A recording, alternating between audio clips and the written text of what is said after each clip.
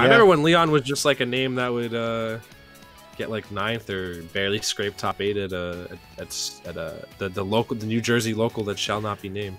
Well, the thing is, the funny thing is about those New Jersey locals, because even like at Platinum Star, Leon wouldn't always get the results there, and the problem is because it has beasts like Jim, like it has like Rivers who we're about to watch. It has like at the time another frog. No way. Wow, that's weird. Rain. Okay, I haven't heard of Rain before, but very apt tag for a Greninja player. So good on him for matching a tag with his character. I appreciate that too. Yeah, because nothing like being like, you know, like Mario fan 69 and playing like Ganon or something. Like it's the worst. So I want to take a look at Rain's run. Okay, so Rain seems to have rode the wave. Although, no, I think he had a good win, too. He beat Oats, who was like a pretty crazy Kirby from upstate New York. He got a DQ win after that and took out Dark Puma, who I know has been putting in a lot of work lately at DNA with Hero. So, like, had a little bit of a Bankai break, but not really. Like, he did still face off against some pretty threatening players. So... That's funny, though. James has to fight another Greninja. Yeah, this is weird, man. I think it's the same. Is this the same skin, too, as the game 1? Yeah, Ludwig Frog plays gray. At the very least, really I know he color counterpicked to do matching skins. He did. With the Diddy, but like I'm pretty sure it starts with this. Yeah, this is weird, man. Deja vu all over again. Speaking of which, looking for those barrels instead. Gonna get some potassium and a punch. I wonder if Rain is gonna do anything different than Ludwig Frog was doing, because Diddy can be a pretty hard matchup to grasp just because you need to learn how to deal with his out of shield pressure, plus Banana just being like, I'd say bar none, probably like the best projectile in the game. It covers you too, man. It's so good. It's got a lot of versatility. And it can ledge trap, it can hold down the neutral, it can hold stage control. Wow. But it can't prevent you from getting F smashed in the back by a water sword. That's true. But yeah, what I was mentioning before is we even saw that Banana literally covering James's back in the last set. Kind of just placing it there, covering one option, whiffing, but then getting approached from his back, and then having Ludwig slip on the Banana. Like he's just got all the uses down. So we'll see here. Let's see what he does. He's able to close out the second stock sooner than later, because I don't think... Probably not at this point in bracket where you want to let someone get back in, especially, you know, Rain probably, I would imagine, a good Greninja getting it this far. So I know Ludwig before got off the ledge in that exact scenario in a much different way than Raid did. It's obvious that James is standing at roll distance right there, so getting off the ledge while Banana's right in front of the ledge, and also while James is sitting at roll distance. I feel like your only option at that point is to just go from a jump from ledge or hold up from ledge to get the ledge hop, or to the tournament winner. Because Banana does have these setups, and you got to be very, very cognizant of it if you're gonna thrive against James. That being said, James looks pretty comfortable right now, I'd say. Yeah, and that's a position that James will be in even when he's uncomfortable. He's just really good at keeping his composure a lot of the time. I think that's just something that comes when you play the game so much and you've hit some mastery in it. But it's been really cool seeing him embrace that with the Wi-Fi play recently, because that's something we've always seen in these offline tournaments. But you know, you see him in these online situations, and it really does remind you of just like the player, you know. Okay, good bear right there though to tie that off right there for Rain. Like Rain, not getting discouraged and hanging in there pretty handedly, I gotta say. Okay, this should be okay. Dropping the conversion right there. It's hard because. Greninja up throw is pretty good, but there's not really anything crazy. True. Yeah. That's it. Down tilt F tilt. Or down tilt F smash. The classic. Dude, yeah. I feel like the Diddy confirms back in, you know, in Smash 4 used to be so reliable. Yeah. You know? And then this game came out and they were less reliable. Everyone was like, yes! Yes! But here we are, though, still seeing them. We are. We are still seeing them. They're still reliable. Maybe just not as, like, free. I believe Greninja's a fast faller, so he might be more susceptible to that, to the combos right there hitting. But James, converting really, really nicely, just playing super duper solid. Rain did pretty well to hold his own too. Rain I just think played a good game. These guys are trading back and forth a lot of the time, but I think James is just having the upper hand a lot of the time. It can be hard because with Greninja, you do need to have pretty precise kills, like that bear right there was really, really good. You need to kind of metal detect your kill out there, where Diddy knows his confirms. Greninja, a little bit, you just kind of have to keep chipping away at the opponent so you can get your big hit to finish them off at the end.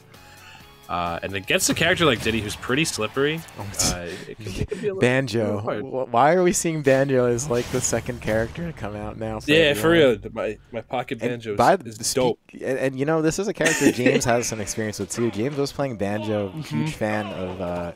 I should be saying Rivers, but you guys got the picture. But yeah, Rivers being a big fan of Banjo, but like many, just disappointed in the character's. I guess we'll just say the character's design or character's kit, whatever you want to say. The character's kind of bad, or you know, maybe boring. I don't know the right word. Yeah, James is definitely not a believer in Banjo. Well, dude, even Tweak tried making Banjo work. Yeah, he was like, as well. Like, if I feel like in most cases, I'm gonna leave Steve out of that because I know Tweak also doesn't like Steve. But like, I feel like if Tweak can't make you work as a character, I'm definitely questioning if you're a good character. I'm not saying you can't be, but like, there's a pretty big check mark that gets, you know, or red flag, whatever. I'm just also thinking in my head, like, normally when people pick a secondary, it's to typically cover a different spread of matchups than your main would be able to cover. So, like, oh man, what character covers all the characters that Greninja struggle with? Oh, Banjo. It's strange. Like, huh? What are you saying? It is strange. Maybe he's trying to catch James mashing a little bit with projectiles. Yeah. Oh. I mean, that's what Banjo serves to do, right? It's just keep you out, kind of checks you. He almost forces you to play neutral, I feel like. A lot of characters that try to hunt for punches, like Banjo with his grenade, and Wonder Wing are like great tools to really nail defensive habits, or rather over-aggressive habits as well. That looked crazy. He barely hit him with that, but definitely going to be enough with the strong hit to take the first stock here. And not a moment too late, or a moment too soon, I should say, because I mean, I think this counter pick at the very least does have James on his heels a little bit. But we have seen James adapt pretty quickly. That being said, really good. It's very important against a player, especially as skilled as James, is just close the gap as quickly as you can. Because if you let James ride his momentum, he will run all over you. Like Rain did a great job right there, just getting that confirm. That being said, James respecting Wonder Wing range really nicely right there. Like Rain was like, I'm gonna catch you on the back foot real hard. James was like, I'm standing just far away enough from you to where I can give you these hands immediately as soon as you come out of that thing. I think that's the experience I think he has playing this character, because I know he does play the character a little bit, but not to any real extent. But I think he gave him an honest shot at one point. So even just knowing range of Wonder Wing, very important information, because that is like the move this character has that does stuff, and that looked crazy. And I got to hear the Star KO noise. Yeah, that's the goofiest Star KO ever. Dude, it sounds so beautiful. It's so goofy. Every time I pop off every time. It's like kind of. Is it like game accurate? Like, does he make that noise in his game? Yeah, he totally does. When he like falls in a far distance, so it's hitting. Dude, Sakurai does such a good job making these characters true to form, man. He really puts a lot of love into him, I feel like. Only one I feel like that got kind of left out of that was Byleth. I feel like. So, I mean, it is hard to make like a blank canvas protagonist, especially one as Byleth, like treat them with love. Like they still gave him all the. They still tried to make like they still tried to make the character cool with all the weapons. Yeah, it's just like Byleth doesn't really have a lot of personality in Three Houses. Dude, he's an Avatar character. Yeah, like, he's to the fullest extent. Character. You know what I mean? Like he's the immersion. It's not like Robin Avatar character. It's literally because that was like a character. He's like Byleth is literally just like a blank slate that you're supposed to feel like you're just in the game as Byleth. Oh my god.